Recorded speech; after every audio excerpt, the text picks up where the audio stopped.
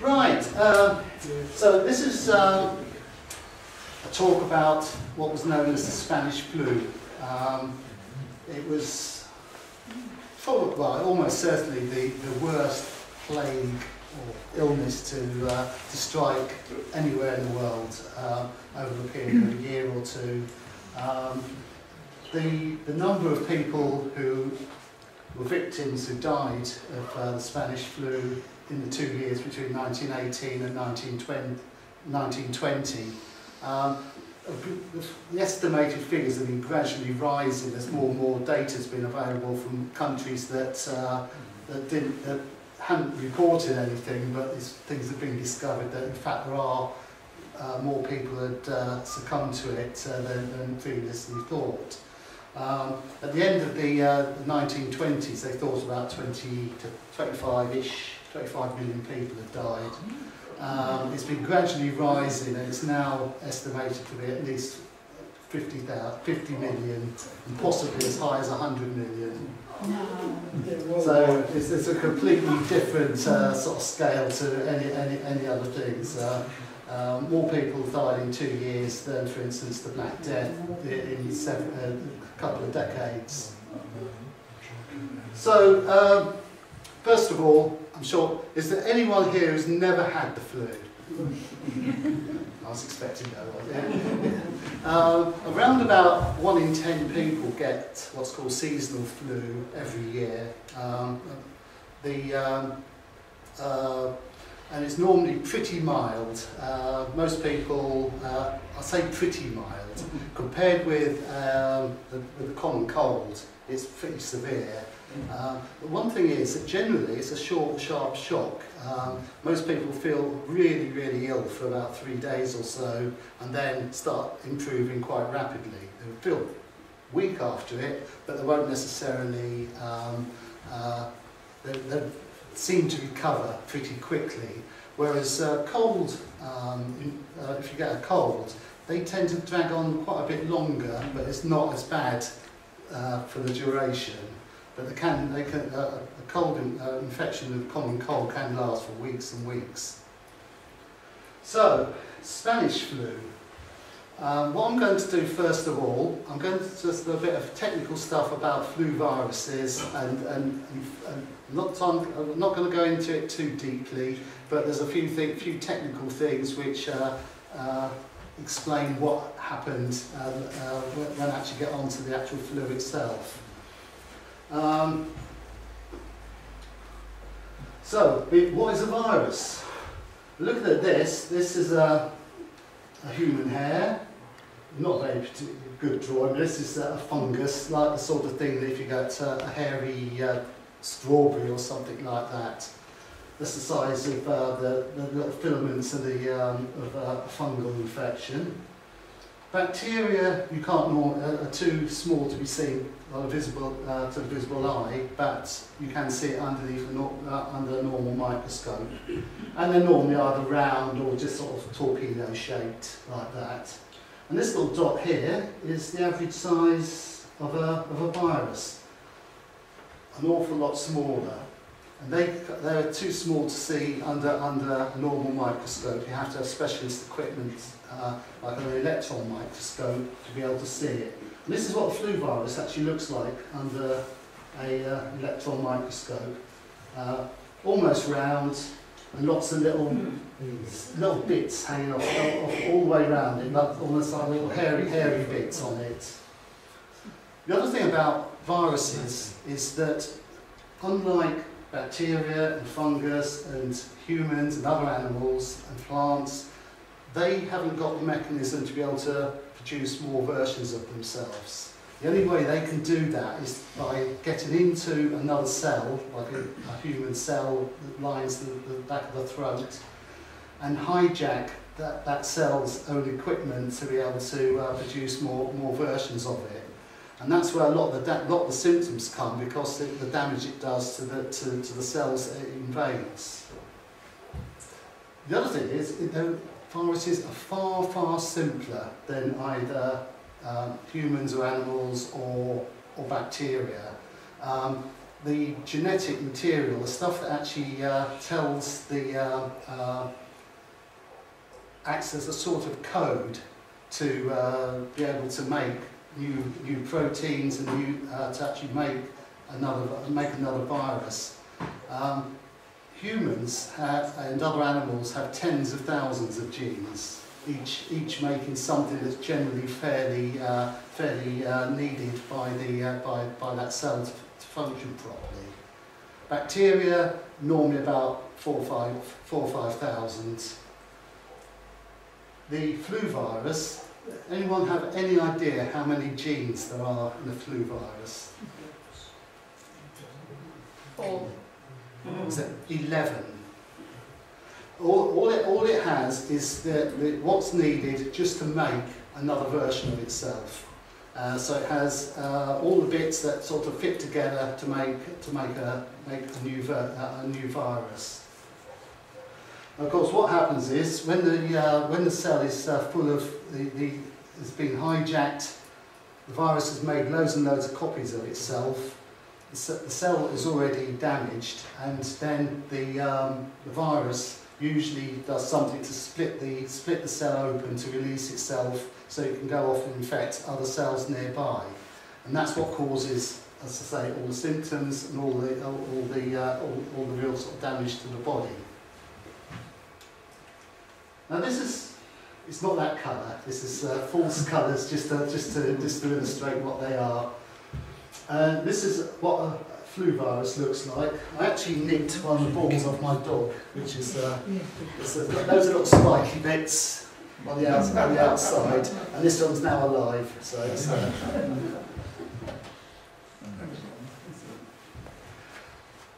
and there's a few important bits, and on the outside there's 2 very important proteins. One of them, they've both got long names, but we'll be referring to it just by their first initial. First one is called hemagglutinin, which is the blue ones that are marked on there. That is sort of the key that the virus uses to get into a cell. It attaches itself to the outside of the cell, and it sets off a reaction that makes the body, that cell, drag it inside. So it's sort of like a key to get in. And the red one acts, it breaks down, once there's loads of new viruses inside, that breaks down the inside of the barrier to get out, and forces its way out. That's more like a sort of kicking the door in, trying to get out.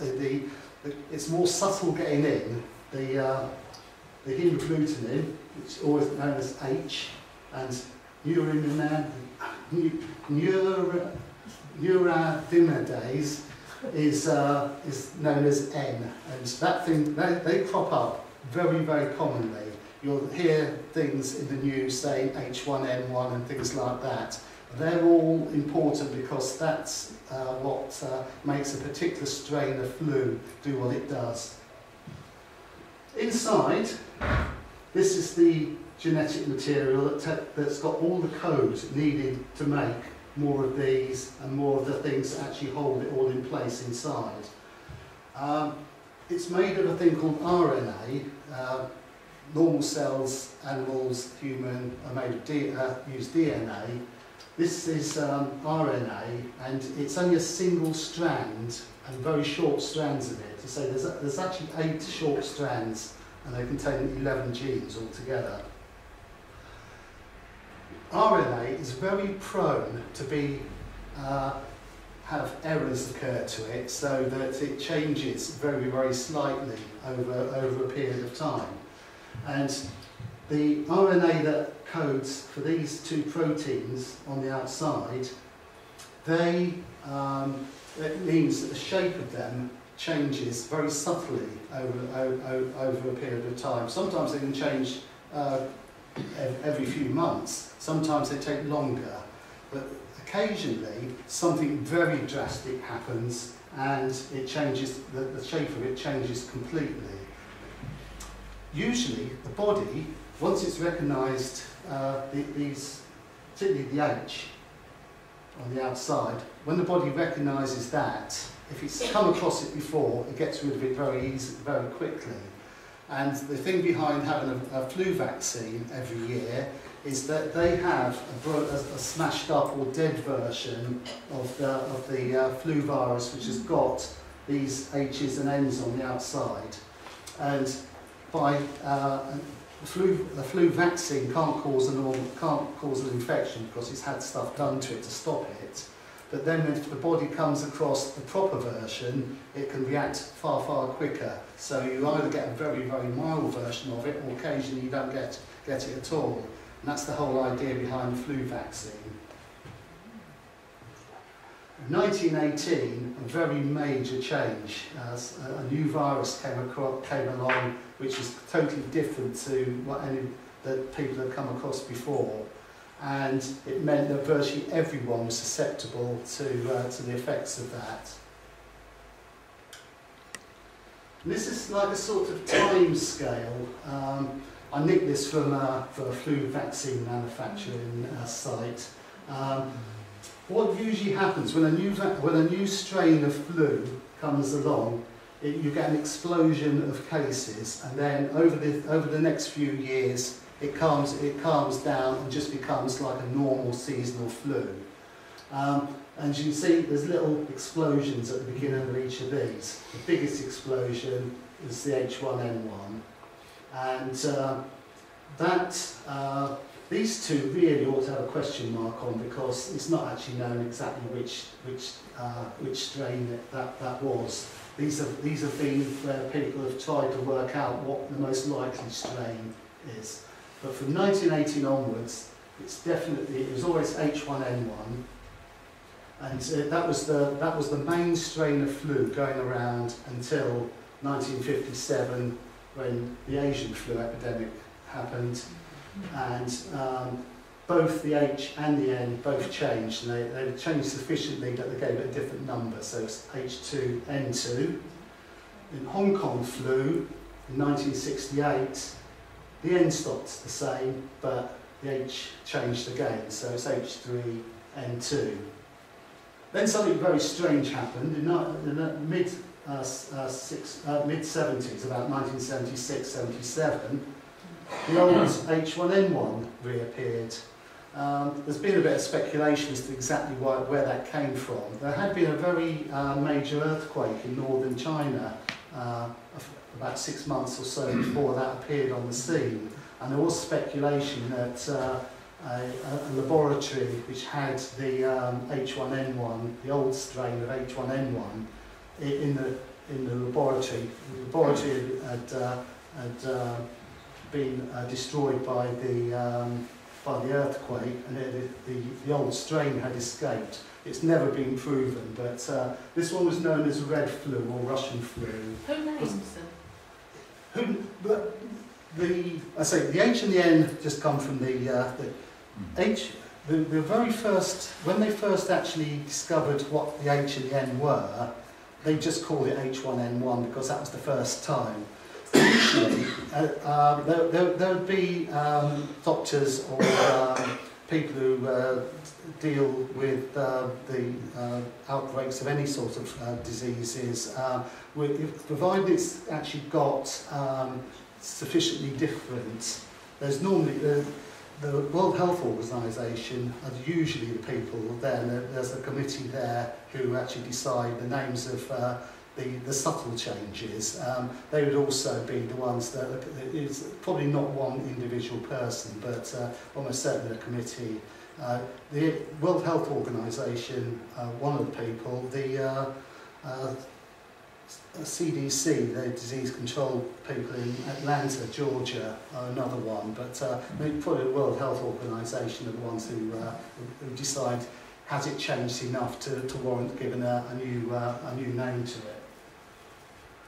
And the last one that's actually cropped up was the swine flu, and that was, again, it was an H1N1, but it had pig characteristics. The flu virus also affects other animals, particularly birds, pigs and horses. And in 2009, what they ended up being called the swine flu epidemic, that started almost certainly near a pig farm in Mexico, and when by 2009 they could actually look at the DNA, the RNA, and work out exactly what was going on, and they found that it was very similar to the ordinary H1N1, but it had pig characteristics in it as well, which has made it against. It wasn't sufficient to change the numbers, but it was sufficient to they actually normally call it variant H1N1. And as you can see, whenever there was a new strain, Spanish flu was the real big one, 50 to 100 million dead. Asian flu, around about 2 million. Hong Kong flu, 1 million. Swine flu, which caused a big fuss at the time, sort of 10 years ago, it was 150,000 deaths worldwide. I was working as a pharmacist in Boots at the time, and in the retail park in Kempston, and we were one of the places supplying the Tamiflu antivirus. I was one of the coordinators for it, so I got all the data whenever I was helping to collate the data to send back to the local health authority to see how the epidemic was progressing. Now, one very unusual feature of the 1918 flu pandemic was the age of the people who died. Usually, the sort of people who, almost anyone could get the flu, the people who actually get it severely enough to actually die from it, generally are the very young, usually under 4 or 5, the very elderly, because their people's immune system isn't working so well, or people who are frail or have got some other illness like tuberculosis that means that their lungs are already not working as well as they should be. And this dotted line is is the average for 1911 to 1917. As you see, it starts off quite high for children under 1, it drops down and it's virtually nil from sort of early teens through to people in their 40s or into the 50s, and then it zooms up quite rapidly. One thing that happened with the 1918 strain is that more young children died of it. It never went down right down to 0 with in the age groups, and then went back up again. So there was a big blip in the middle where people who normally would just shrug off the flu, people from their sort of teens through to their 30s and 40s, were also dying of it, and that was very, very unusual. But after that, it actually never went quite as high, and that was almost certainly, I reckon it's because people who were in their 60s, 70s, 80s had come across so many other versions of the flu earlier on in their lifetime that they would have come across something that was close enough to that to be at least slightly immune to it. And the reason why they think that people had this, who are normally very healthy and would normally be able to fight the flu off very easily, is a thing called cytokine storm. And what it is when the body overreacts. People have got a very healthy immune system, and they suddenly react violently to a foreign thing getting in the body like a virus. And the body's reaction actually causes more damage than the virus itself. And particularly on the lungs, people were finding that the lungs were almost being destroyed. And of course, that was going to be fatal in many cases.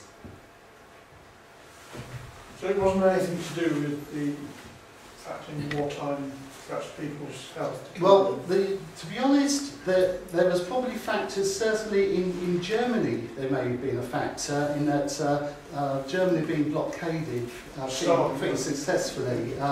They'd had the winter of 1916-17 was known as turnip winter because their staple food of potatoes, the potato crop, was a massive failure. It didn't fail completely, but it was known as turnip winter because that was the only staple food for that winter. That was a year more than a year earlier, but obviously 4 years of intense war is going to always cause problems, and with particularly with the German, there was a almost complete blockade of any ships of theirs.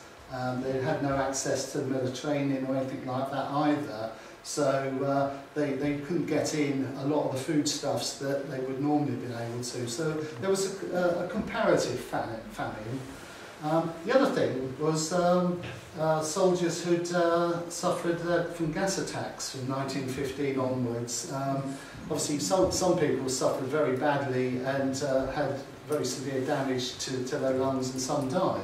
But even a small amount of gas could cause some sort of damage or scarring on the lungs. So people who managed to recover within a few days or a few weeks would still be slightly susceptible to other infections that also cause damage to the lungs. Would the fact that a lot of healthy men have been killed during the war skew the population? To a certain extent, but it affected men and women as well. It was an age-related thing as much as anything else. Obviously, with so many sort of people, men in the prime of their life, being doing war duty and also getting killed or injured in the war, that certainly probably didn't help, but it affected everyone, whether they were people who were in reserve occupations. It affected them, it affected women as well, so it's probably not so much of a factor.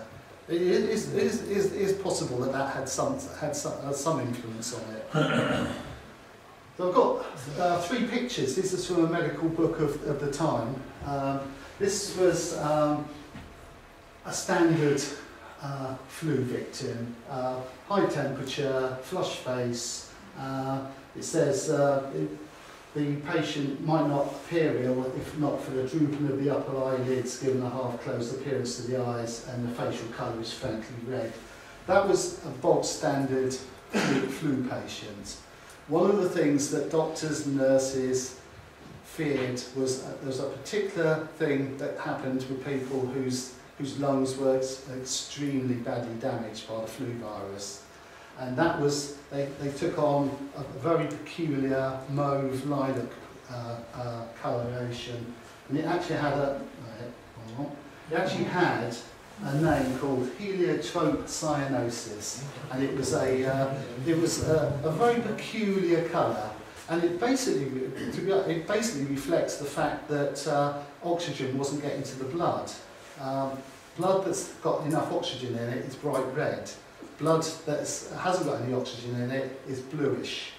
So what this really meant was the blood that was circulating around in the skin and everything like that was actually of a bluish appearance, simply because not enough oxygen was getting into the lungs and into the blood.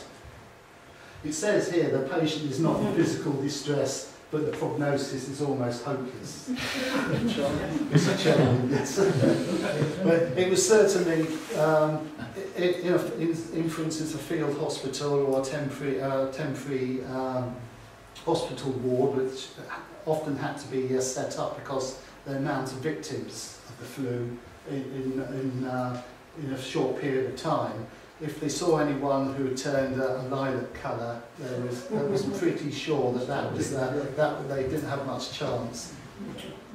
And then there's this one, which is another variation. The colour of the lips and ears, a purpley colour, and the face was very pale. And again, it says at the bottom, the patient may yet live for 12 hours or more. So again, not good news. So where did this new virus appear from? There's been, over the years, there have been 3 main theories. One was that it originated in Europe. there had been an outbreak of a similar type of thing in barracks and temporary camps near Aldershot in 1917, and Étampes in France. On the French coast between Boulogne and Dieppe was almost a solid transit camp. There was troops going in, troops going home. There was massive field hospitals, and they had all the things that they needed, like pig farms and chicken farms, in order to deal for food and stuff for everyone who was there. They were reckoned that there was in this sort of stretch of the French coastline, there was never less than about 100,000 people along the coast.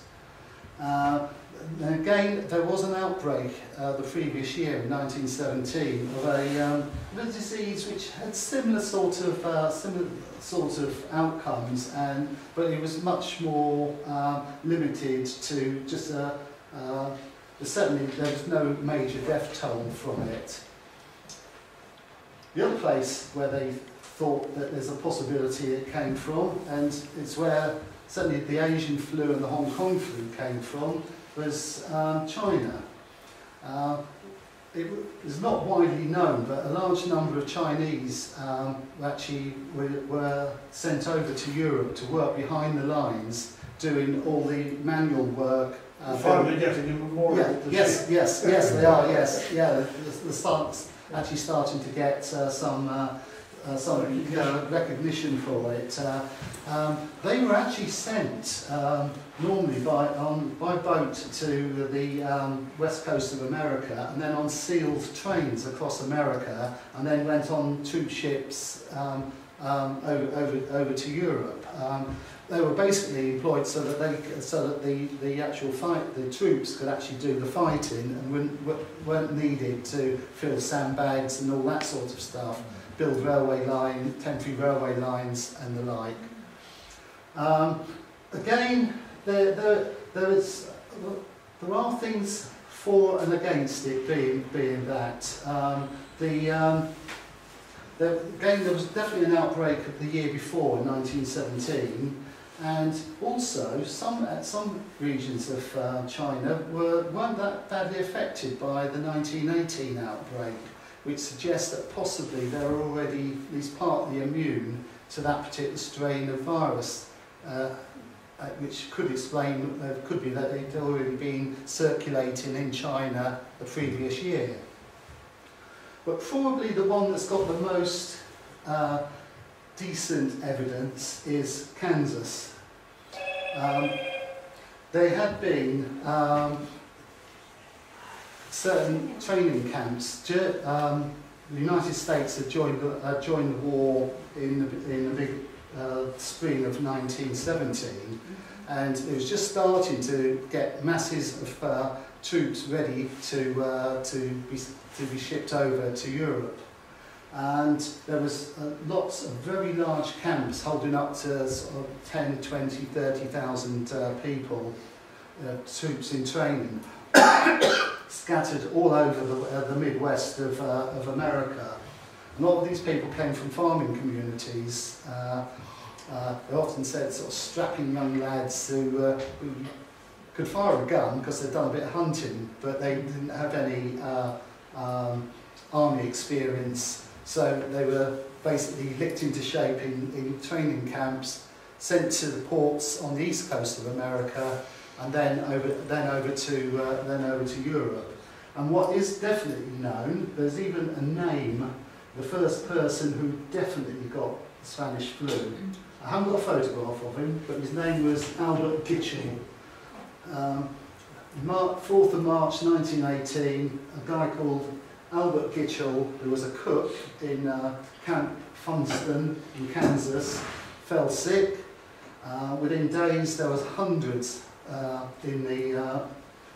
fallen sick, and the infirmary had to be expanded enormously. In fact, they had to open up huge hangar-type places, and this is actually in Camp Funston. A lot of people went down with the flu, but there weren't too many deaths. There's thousands and thousands went down with the flu in these camps, but the deaths were only measured in dozens.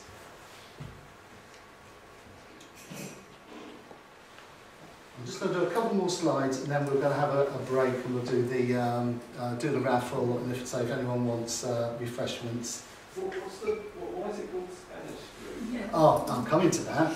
That's going to be probably the last slide before the half time. Of course, over in Europe, Germans were getting a bit worried.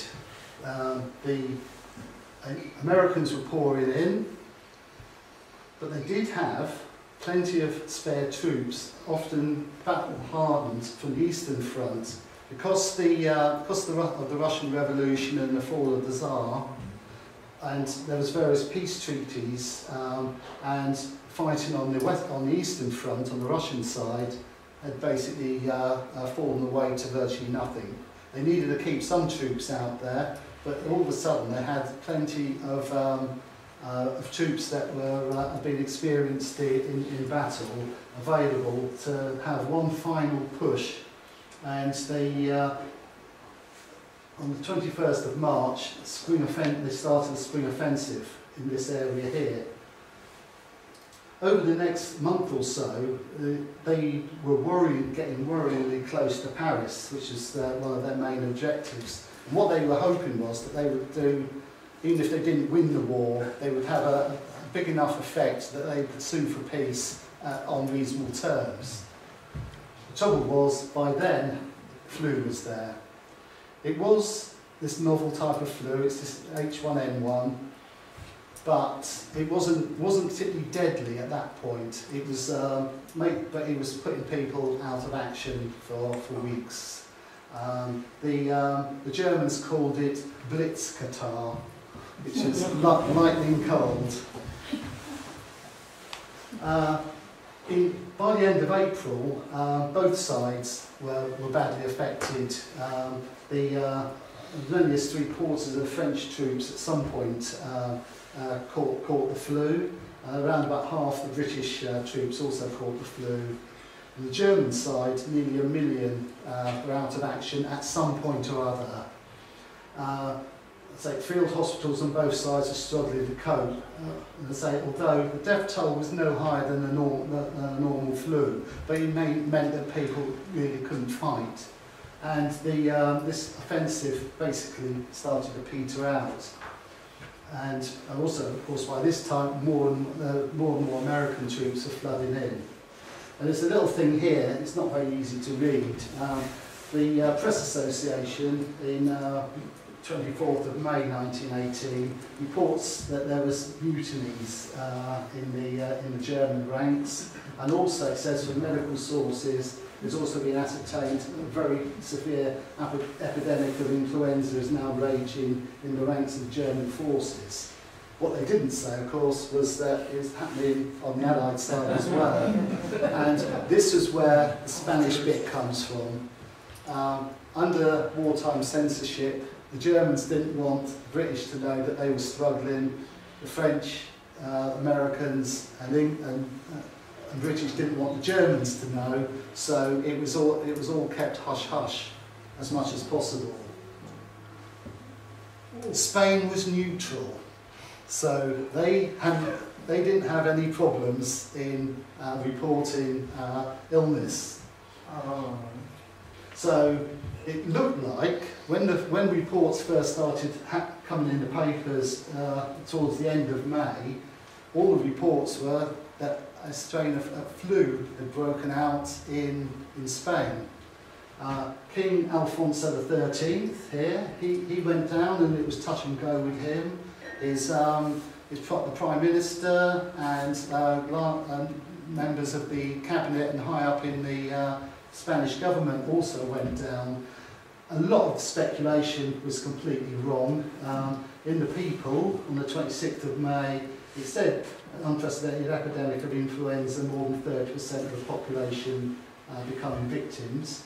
but the doctors attribute it to the great earthworks thrown up by the construction of the Metropolitan Railway. So basically they were digging an underground system from Madrid, and there was obviously piles of earth everywhere. Oh, that's caused the flu, but of course it's totally rubbish. But, it was something that it was reported in the papers at the time.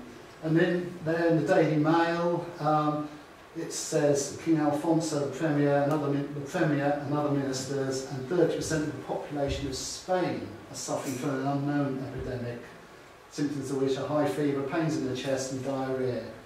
And the disease is of a mild nature, which it was to a certain extent compared with what happened later.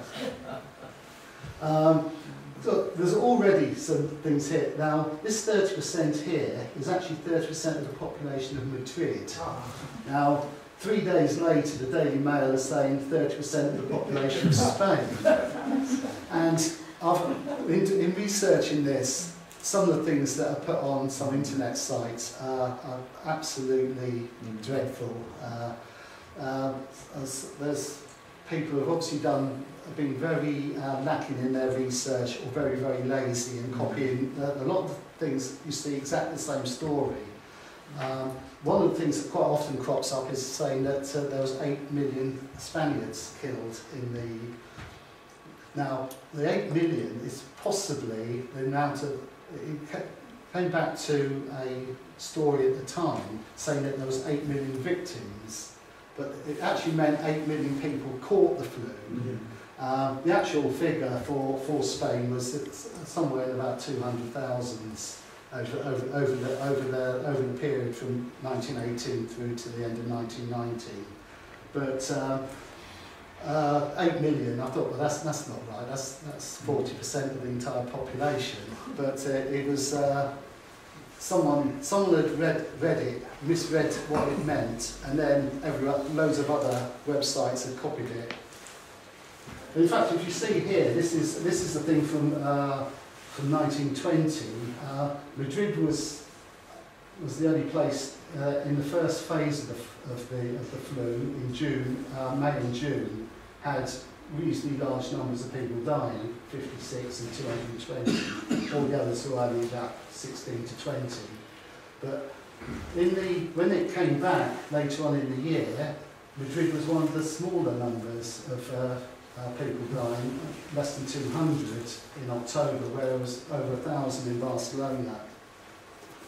So at that point, that explains where the Spanish bit came from, because the Spanish bit stuck with it, and it's always been known as the Spanish flu stinks. Obviously, it did ravage Spain, but it's got nothing to do with Spain. Of all the places it could have originated from, Spain it definitely wasn't. So we're going to have a quick break, about 10 minutes or so. We've got the flu jab, innit? Yep. Well, one of the components of this year's flu jab is an H1N1. So. First half ended in sunny Spain. The second half is going to start in sunny Bedford. Well, actually not Bedford, Hitchin and Antill, actually. But getting closer. One person waiting to come in.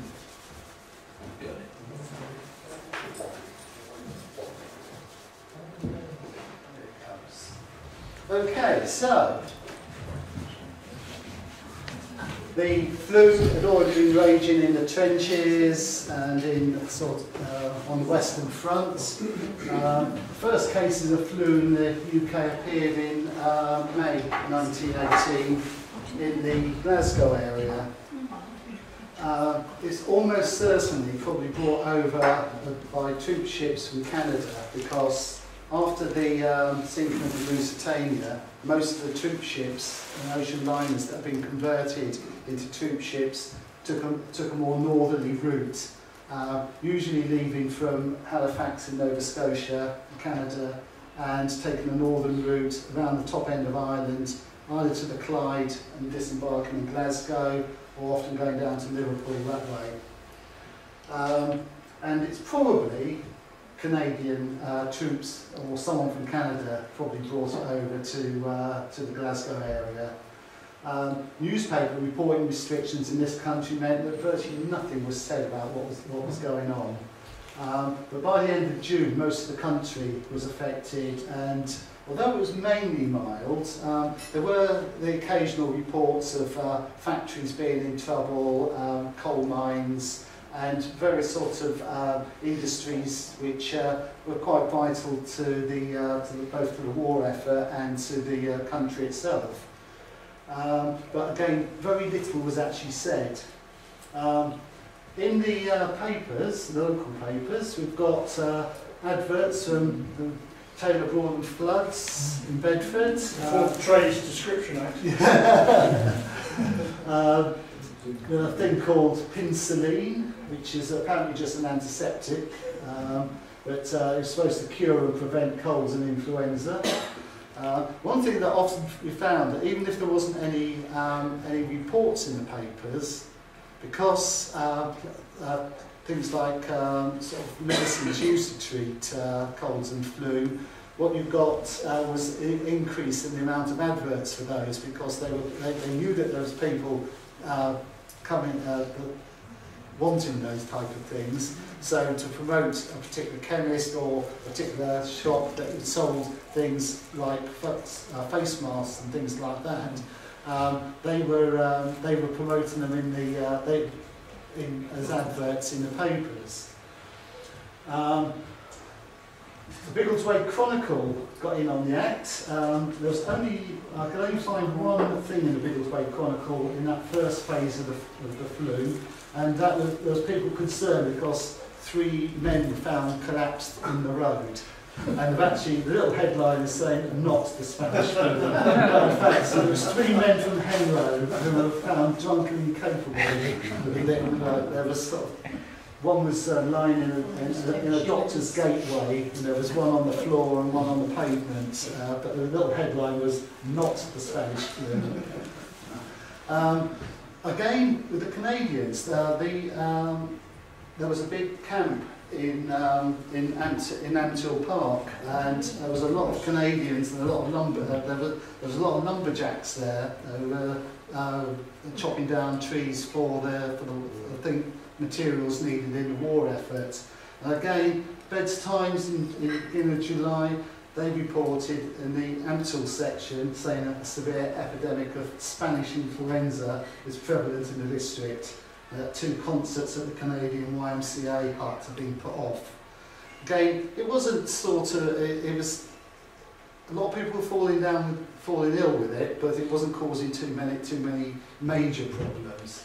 But by the middle of July, although there was fewer cases being reported, there was a very worrying trend, because there was fewer cases being reported, but more deaths and more people getting a severe aversion. And it's almost certain that a subtle change was happening in the virus, and it was mutating to a more virulent strain that was actually causing more damage to the lungs. But by the end of July, it was pretty well gone across the whole country. Cases were down to just sporadic cases around the place, and for the next couple of months, certainly in Britain, in England, there was very few cases of the flu. And here we have, this is a graph for the entire country. The end of June here, weekend of 29th of June, we get a peak from there until the 27th of July. But the cases of flu actually started in May, so off the end of the thing. So it's coming right down to the tail end. There was a big jump in the number, this is the number of deaths. A big jump in the number of deaths right towards the end. And then it went down to virtually nothing. And all of a sudden, towards the end of September, first week in October, a massive rise. And for 2 months, the death toll across the country was anywhere between 5 and 20 times higher than normal. And then it died down again. Now, in normal seasonal flu normally starts in a typical year a week or 2 before Christmas. reaches its peak in January, February, and then it's gone by Easter. It's normally gone by the end of March, beginning of April. So usually you'd see a spike in cases in this area here, which is January and February, but there wasn't. But then it rose again in February and March, but nowhere near as bad in the third wave. This is one of the biggest of the troop ships, the SS Leviathan. It was a bit notorious as being a plague ship. It was originally a German ship. It had only been launched in 1913 and only made a couple of crossings between Hamburg and New York. It arrived in New York at the end of July 1914. And it obviously got wind of the fact that war was about to take place, and it failed to leave. And once war had been declared, it wouldn't leave the port for fear of either being captured or sunk by the Royal Navy. So it stopped on the Hudson River opposite Manhattan for 3 years until the Americans joined the war and they requisitioned it. Partly in response to the fact that American ships were being sunk by U-boats, and partly because they needed large ocean-going liners to transport the troops. And it actually carried up to 14,000 people on the ship at any one time. So if that type of number, if they'd been sunk, there would be, the Titanic had 1,000 odd deaths. If this had been sunk mid-Atlantic, who knows? There's almost certainly not enough lifeboats for 14,000. This is a painting of it in its dazzle colours, being escorted by an American destroyer. And this is a photograph of it, again in its dazzle colours. One particularly notorious voyage was on the 29th of September, about the time when the flu cases started to rise abruptly. It set sail for Brest in Brittany. Had 9,000 troops and 2,000 crew on board. On the third day, by the third day, 700 were ill, and the first death had occurred. By the time it docked in Brest on the 8th of October, there were 2,000 soldiers mainly. For some reason, the crew had very, very low death rates. It was the same crew every time, and they had cases of the flu earlier on, so whether they had actually built up a bit of an immunity to it. But by the time it docked in Brest in October the 8th, over 2,000 had fallen ill, and there had been 80 deaths which were buried at sea. And still it didn't stop. There was 280 that were too ill to disembark, and 14 died on the day that it landed in France. And over 1,000 had to be evacuated to field hospitals on stretchers. They actually said that it was a 4-mile-long procession of ambulances and stretcher bearers taking the men off the boat. And it wasn't just one way. A couple of weeks earlier, Theodore Roosevelt's son, who'd been sent over to France, had returned and caught the flu on the boat itself, and he had to be stretchered off when he got back. And that was Franklin D. Roosevelt, who was the president of the United States during the Second World War, most of the Second World War. Another interesting thing about the SS Leviathan was the main quartermaster on the boat was Humphrey Bogart before he got into his film career. Just a useless little fact. It's got nothing to do with the flu. But now we come to Bedford and we come to Queen's Park, getting closer to home. So, Bed's Times, 25th of October. was a report of a council meeting, and there was a report, part of the council meeting was a medical report on the state of the health in Bedford. And they actually said from the 18th to the 28th of September, there was not a single death was registered of a Bedford resident. There were, I'll come to the deaths column in a minute. There were some deaths in the Bedford area, but there was not a single one, the only one who actually came from Bedford.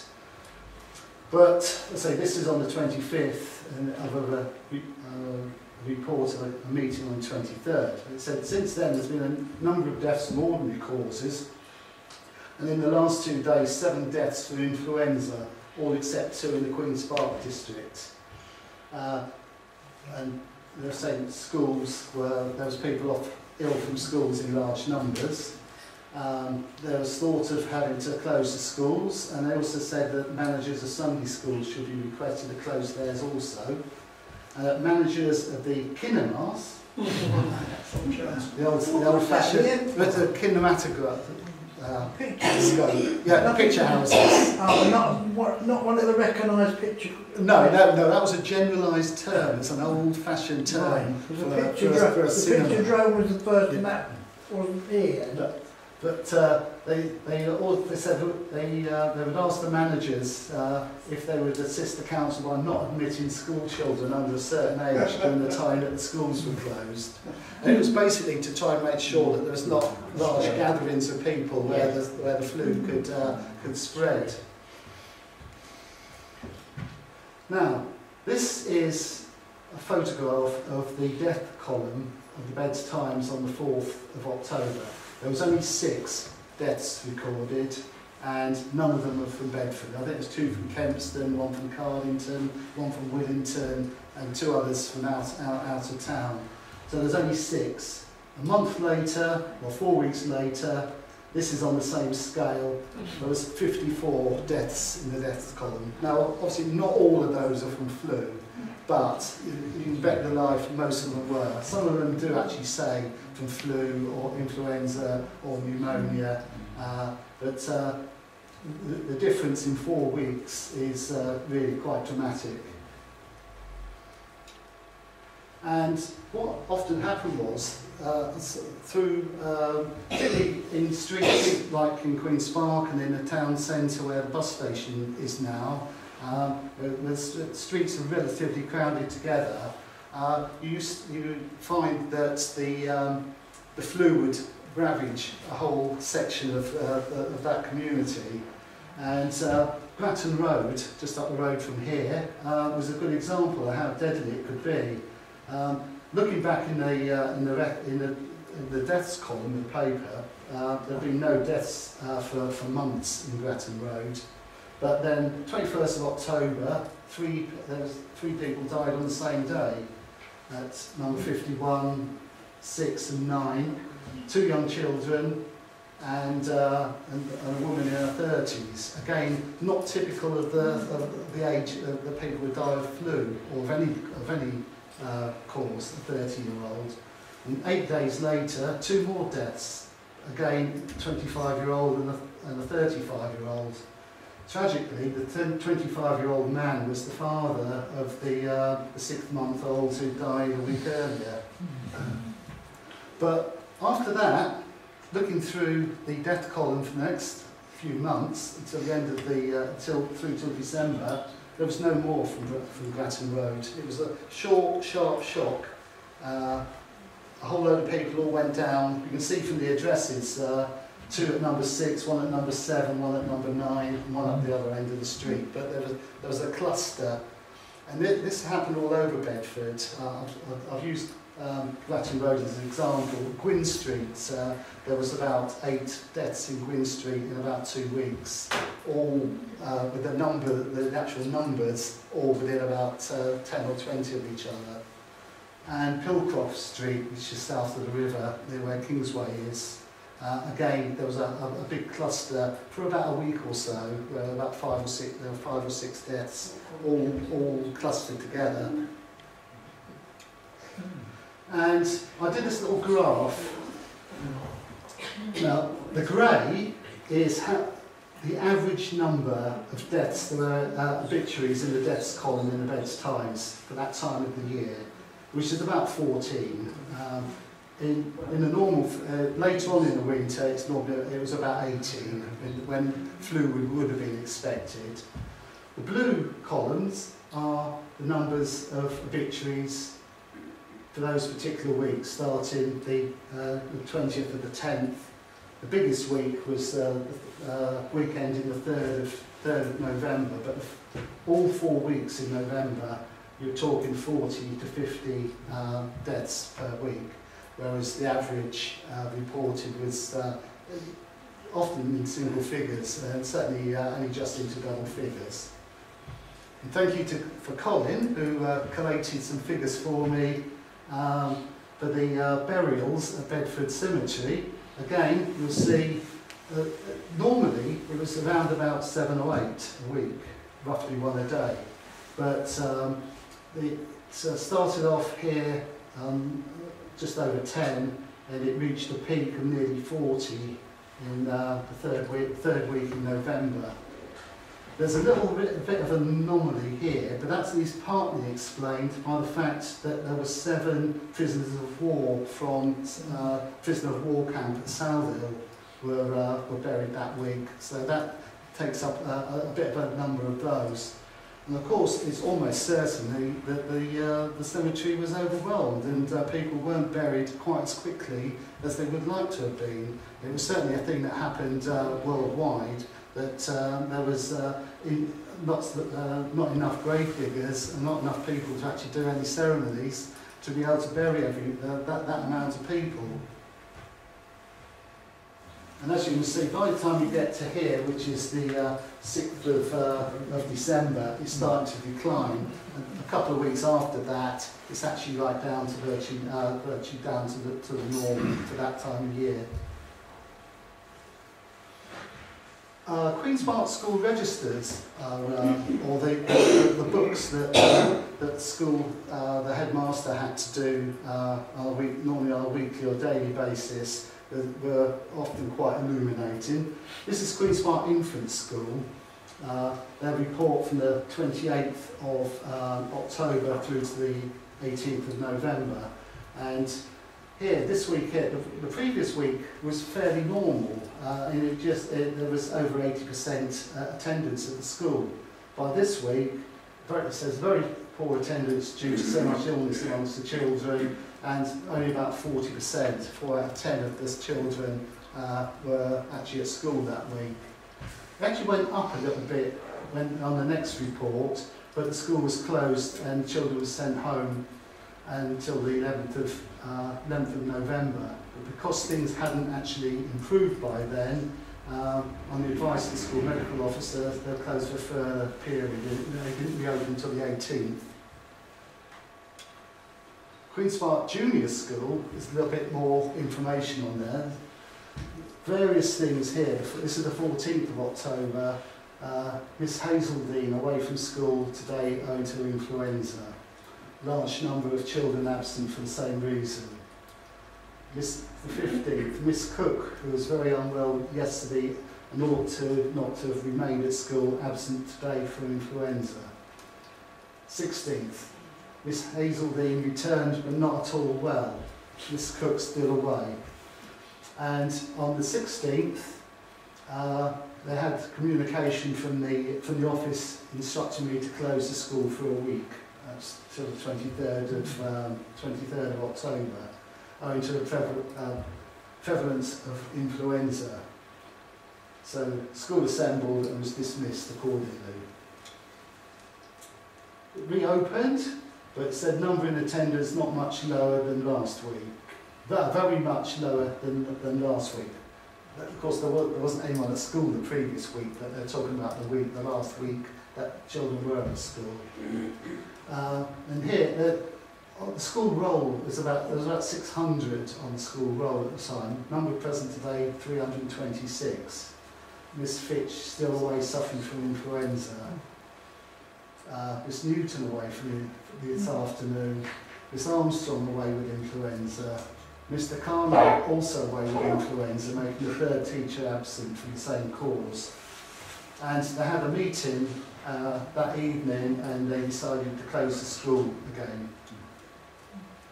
So kids turned up on the next day, on the 30th, and they were told they were dismissed. And on the 7th, they said they were going to do it, extend it. The 18th, schools reopened, all teachers present, number of children 527. So there was about 590 on the school roll. So it was pretty well full. But there were still complaints. 2 days later, attendance not so good, many children are away without any reasonable cause. And even going on into the 10th of December, attendance so far this week is not as good as last week. There appears to be considerable illness amongst parents and older persons, not amongst the children. But children, girls especially, are kept home. In some cases, this absence is excusable, but in others, the prevalence of illness in the locality is mere subterfuge for using the child illegally. So basically, they were keeping the kids off school to do errands around the house and probably do little jobs and all sorts of things. At this time, although it was a junior school, there wasn't a senior school in Queen's Park, so they stopped on a school, junior school till 13. So there was some were quite old, so they were the sort of people that were probably doing odd little jobs around the place. And George Henry, he joined WH Allen's when they first opened in London in 1880 and became company secretary, and he was often called WH Allen's right-hand man. He'd only been off work once in nearly 40 years, when he caught the flu in July 1918, and he caught the tail end of the flu, so almost certainly got one of the worst versions of it. And he never really recovered. He attempted to go back to work a couple of times, but kept having to go off to convalesce, and he died in April the next year from complications relating to the flu. And when they knocked down Allen's and they built a housing estate there, one of the roads was actually named after him, Henley Road. Great, yes. You agree with No. Great, yes. Quite right. Moving away a little bit from Bedford, but heading towards sort of Bedfordshire, this was a report in January in the Biggleswade Chronicle. It was a medical report for Biggleswade Rural District, so it wasn't Biggleswade itself, but it's all the towns and villages around it. And again, this is fairly typical. First death in the area was in Neppershall on October the 7th. And between that date and the end of December, 100 deaths were registered. And it actually gives the number per week. So it goes 2, 4, 2, 5, 8, and then 23, 22, 14. The last three weeks in November were by far the biggest number. And these are quite small villages, and these are the sort of places where there might only be 1 or 2 deaths a year in a village with a population of just a few hundred. Of the 100 deaths, 42 of them were for persons not persons usually resident in other districts, and there's a Henlow, there was 5, non-resident 2, so they were almost certainly from camps in Henlow. I don't know when Henlow, the RAF station is slightly later than that, but there were army camps in Henlow. Potton, there was 1 non-resident. Sandy, there was 7 non-resident. Shefford, 6, 2 non-residents. Southill, 1. Prisoner of War Camp, non-resident, 11. The prisoner of war camp in Southill was actually near where Southill Station was, in one of the fields quite close to Southill Station. There's no record of exactly where it was. The only things I can find about it in the paper was in 1920 when the Ministry of Defence or Ministry of War was selling off the huts. There was an auction in Biggleswade to sell off the huts that were in Salford's prisoner of war camp.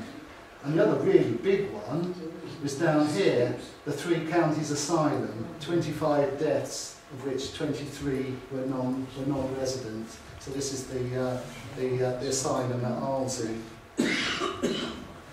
And again, we've got the thing here saying what age range they were. The younger ages, 1 to 5 is only 1 male, 5 to 15, 2. But you come into some areas where there's 25 to 35, 12 males and 25 females.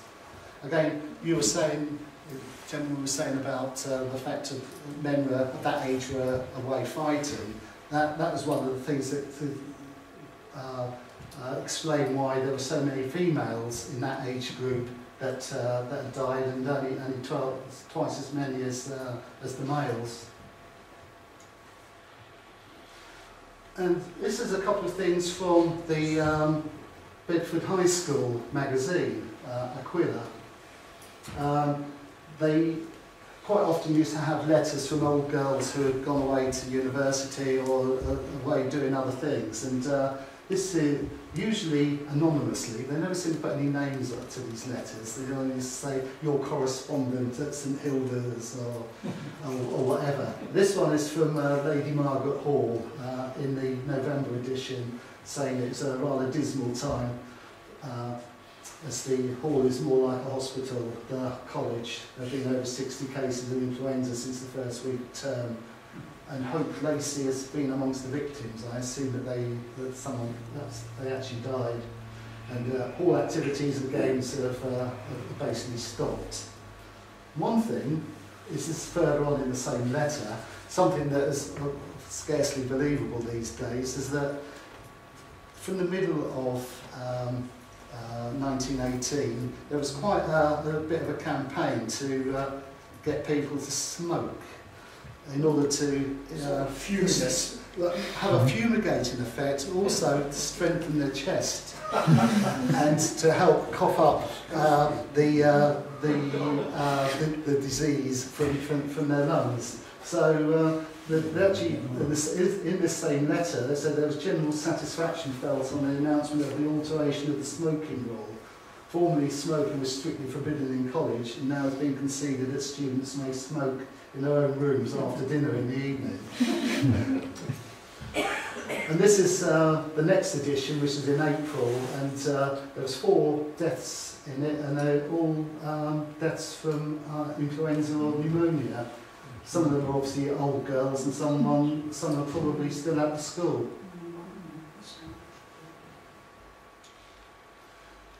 And this is a little graph showing the death rate for various English cities. The first wave, it was all fairly much the same, but there's a few distinctions in the second wave. Portsmouth, being a port, it came a bit earlier, and so did Liverpool, which is this little peak here. London was a little bit intermediate, but it was noted that in London, the first increase in cases were normally in dock areas, and particularly dock areas that also had military establishments. Woolwich was particularly badly affected very early on. And the other places, the other areas of London that were affected badly early on were ones with main termini. So St Pancras area was very badly affected early on. That area obviously included King's Cross as well. Excuse me, when were the troops demobilised from abroad? When did they come back to this country?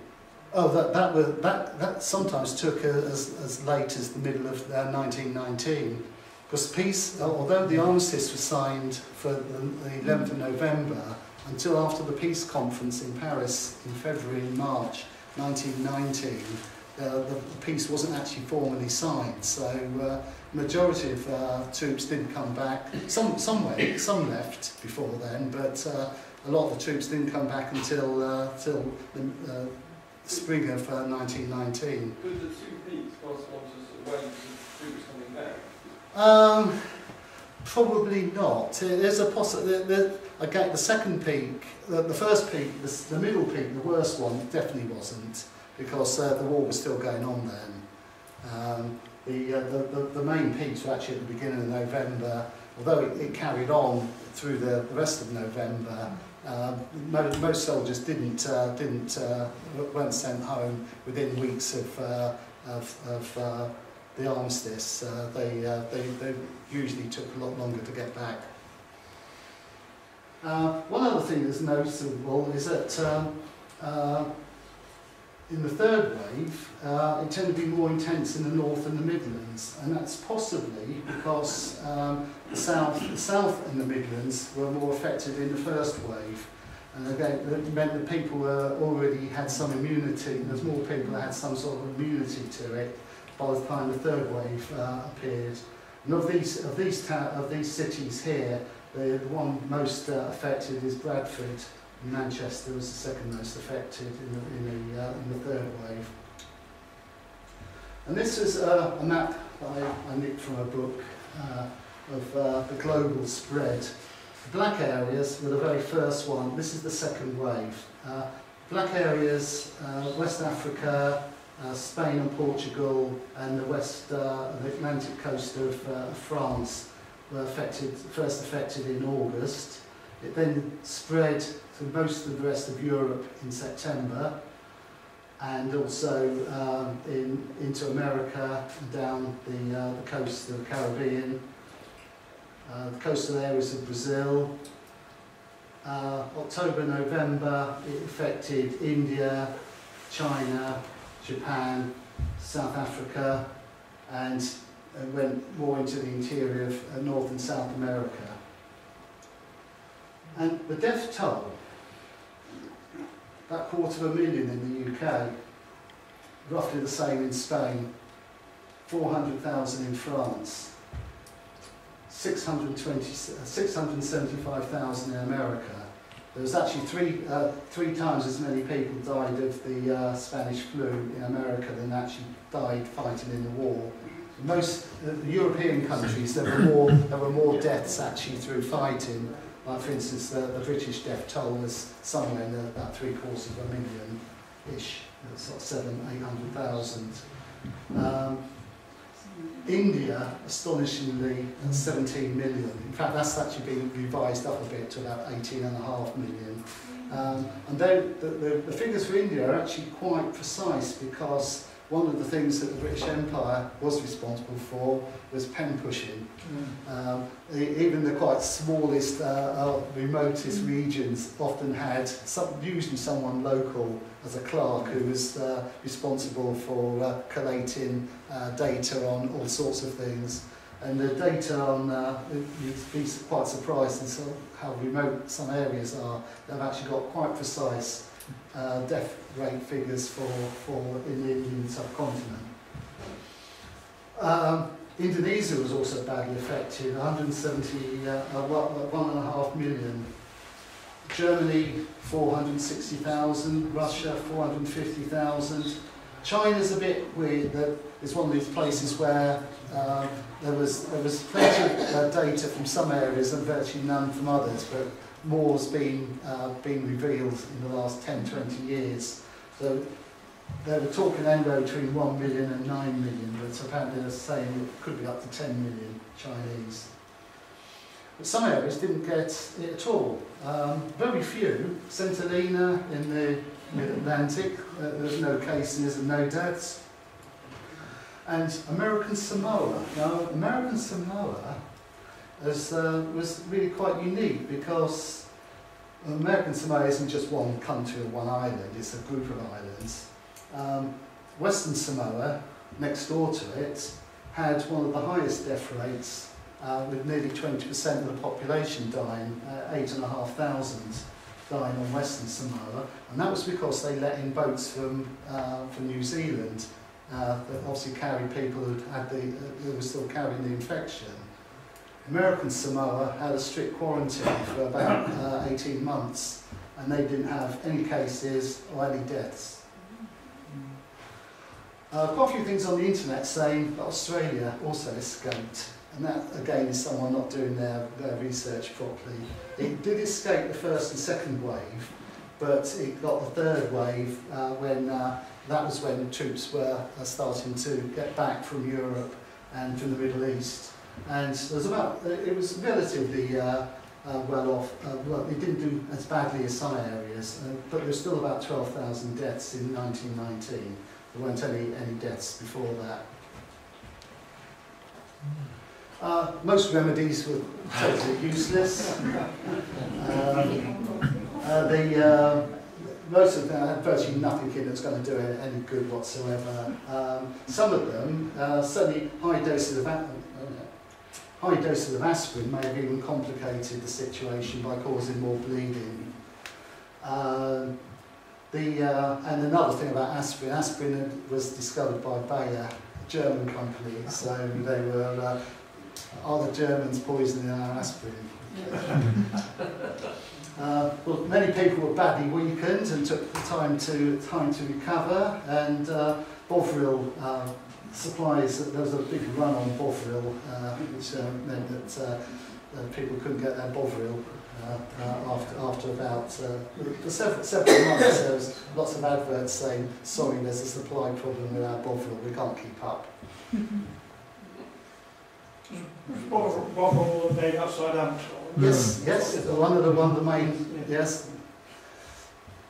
And so this is the very last section, and it's all about what happened to various people. I'm actually going to go through it fairly quickly. Arthur Conan Doyle, famous for Sherlock Holmes and Professor Challenger, Lost World books. He was already into the paranormal and clairvoyancy and spiritualism, but he lost one of his sons to the flu in October 1918 and his brother in February 1919. He was still a prolific author until he died in the early 30s, but he only wrote one more novel. Virtually everything did he have any connection with the famous detectives? He was the bloke who wrote it. He was the bloke He wrote it, yes. But he wrote large numbers of books on the paranormal and spiritualism, but only one more novel, one Professor Challenger novel. He did write some short stories for magazines, Sherlock Holmes stories for magazines, but nothing else. Artist, Egon Schiele, died of flu in Vienna on 31st of October 1918, aged 28, 3 days after his pregnant wife, so the entire family died. Him, his wife, and the unborn baby. And this is one of his last two drawings that he did, and this is his wife on her deathbed. It's actually dated the 28th of October 1918. Edvard Munch painted a series of, he had a severe case of the flu, and he painted a whole series of self-portraits as he recovered. Almost all of them in the same chair, but there's lots of ones in slightly different versions and different colours. He survived, but his youngest sister, aged 15, died. And other art to do with the arts. Sir Hubert Parry, who was famous for writing the music to Jerusalem, the William Blake poem. Harold Lockwood, silent film star, they both died. But some famous survivors, Greta Garbo and Raymond Chandler. Move on to politicians. David Lloyd George, who was Prime Minister for the last half of the war. He actually went up to Manchester to receive the honour of freedom of the city. Typical Manchester weather, heavy drizzle. Made a speech on the town hall steps, went to a banquet, fell ill, and was very seriously ill. They had to suppress it was in a time when the war was in a vital stage. They didn't want news to get out that the Prime Minister was on death's door, and they just blamed it getting a chill from the Manchester weather. He spent 9 days. He didn't actually. They set up a hospital room in Manchester Town Hall for him, and they actually put him on a primitive type of respirator that wasn't available to the normal public. But he survived. Someone a bit less well known, but very significant, even up to today, is Mark Sykes, who was with Mr. Pico, set up the arrangement to carve up the Middle East. And they made a bit of a bodge of it, really. They cut lots of corners, mainly by just drawing straight lines across from one point to another, and didn't really take into account tribal areas or areas of different religion, and possibly a lot of the problems in the Middle East still stem from that, because the borders, if you look at maps of the Middle East, and things like Syria, just a straight line that goes straight through, and it didn't really take any account of possible future problems. Woodrow Wilson, the American president, he was taken ill with, Mark Sykes died while attending the peace conference in Paris in 1919. Woodrow Wilson, he was taken ill with flu, and so was his principal advisor. He was very keen on not punishing Germany too badly, because he could foresee that there was going to be problems. If they punished them too badly, then there was storing up problems for the future. With him being taken ill, he missed out a lot of the meetings. He was ill for some of the others. He was very subdued, and the British and the French, who wanted the Germany to be punished more severely, basically got their way. Obviously, that caused loads of problems in Germany in the 1920s and early 30s, and gave way to nationalism in Germany. Last three people. This guy called Frederick, German origin, he built up a modest business of restaurants and hotels in Seattle, and also involved in hotels in inverted commas in the Klondike Gold Rush. They were more like brothels than hotels. They had rooms for ladies, which is normally a sign that, particularly as the town was full of men, it was not normally up for real legitimate uses. His whole family contracted the flu quite early on in America, and while out walking with his son Fred, a 12-year-old son, he collapsed and he died the next day. Fred recovered from the flu and helped his widowed mother to build up a much bigger hotel and real estate empire.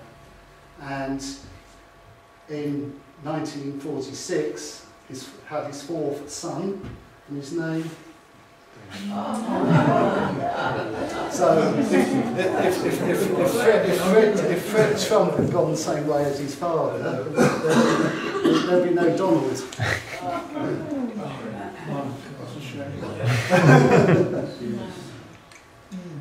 Now we have this photograph taken in German trenches in about 1916. The actual photograph.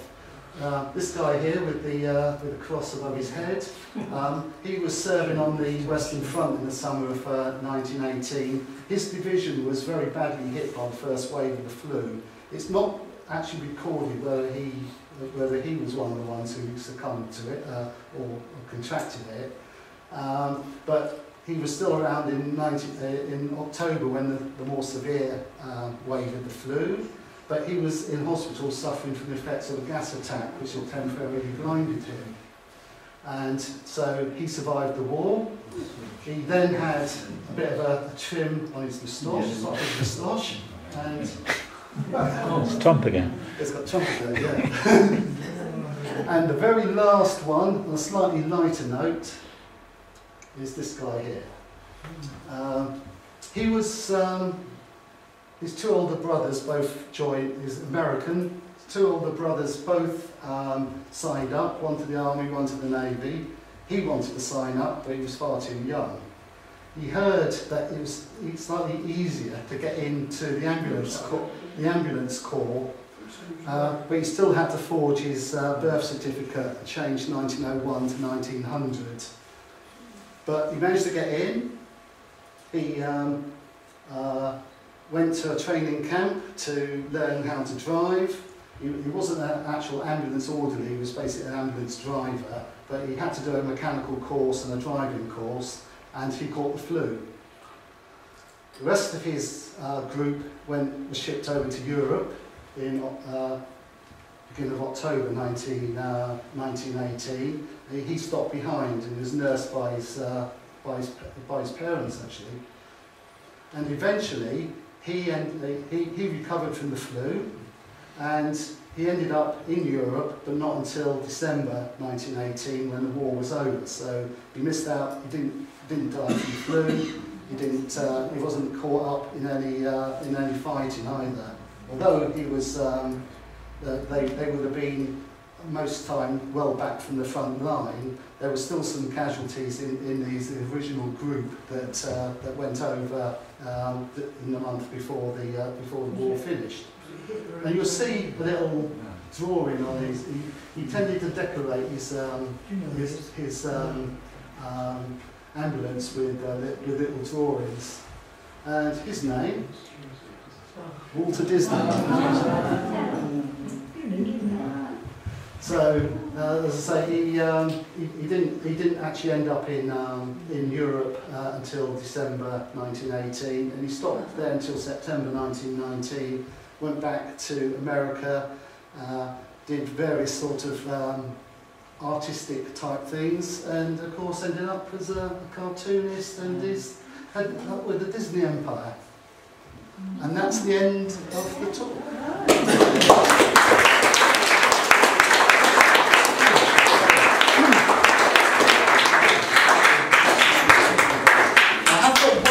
Announcement. Do you want an announcement? Yeah.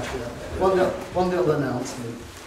Right, I don't know if anyone here, I know some of the churchgoers here have probably been to loads and loads of harvest suppers here, but they're also quite legendary. It's like a sort of bring and share supper, so you get food from all around the world, things like Brenda's quiche is legendary, as a Pauline's cakes, which you've probably sampled along the way. And as part of it, we've been asked to do a quiz, like a fun quiz about Queen's Park. So those of you that have been to every single of our talks, every single one, there's a few of you still, you've got a very good chance of winning whatever the prize is. It'll be a sort of fun and light-hearted quiz, just as part of that. And that's on Saturday, the 29th of September, at 6:30, in the community centre next door.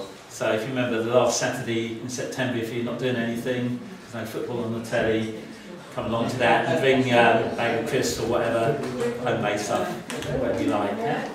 Yeah, so you're all very welcome to come to that. And the next talk you've all got leaflets for, which is another 100th anniversary of the First World War, and it's looking at all the names that are on the memorial at the back and tracing their lives and how they died and whatever. So thanks a lot for coming. Hopefully it's stopped raining now, and look forward to seeing you all again in November. Okay, thanks very much.